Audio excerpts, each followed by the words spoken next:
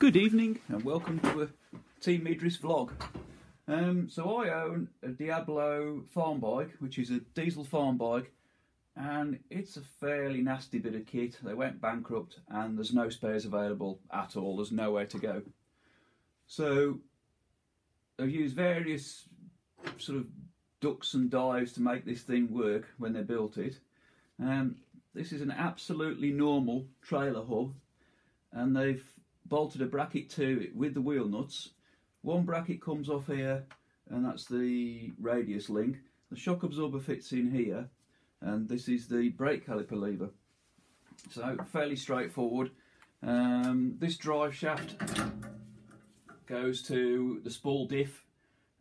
It's actually the way that the wheel is prevented from moving sideways.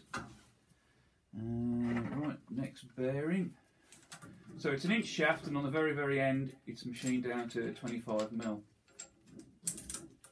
Right, so the plastic cap on the end here, that would be what you see on your trailer, was what they'd used as a seal, and that'll let the bearing get absolutely rusty. So the bearing was actually turning on the shaft, not in a bearing itself.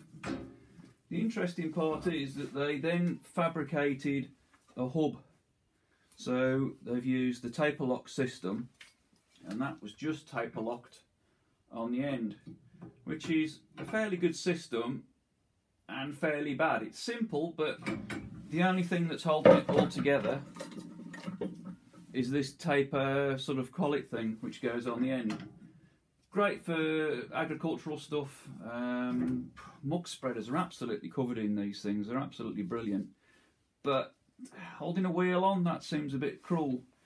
The bit that stops the whole lot coming flying off the end is just this fancy looking plate. If that doesn't hold it, hopefully that does. This is also the method for adjusting the wheel bearing. As that comes up, pushes it all along, it compresses the bearings, and that's how you adjust them, and then you lock the hub up. Yeah, it's a bit nasty. There's a bit of a tube on there as a spacer. The problem's been for me around the garden, because this thing is absolutely wrecked, so it's never doing any speed work again, is that the spool rear diff means that it really chews up the grass. So as that rotates in the hub, which is fixed to the bike suspension, the wheel on here is fixed, and I needed that to rotate. So I've added in another bearing set. So I'll just bring that across a bit.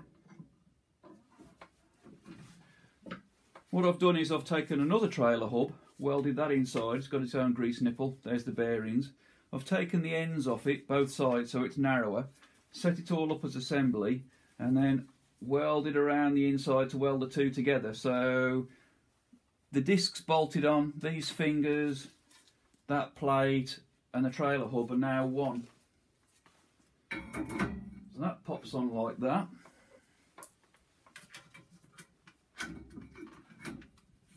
Right, so I can now put this part back in, but in a different way. It's going to become my dog clutch. So when I put a bolt in here,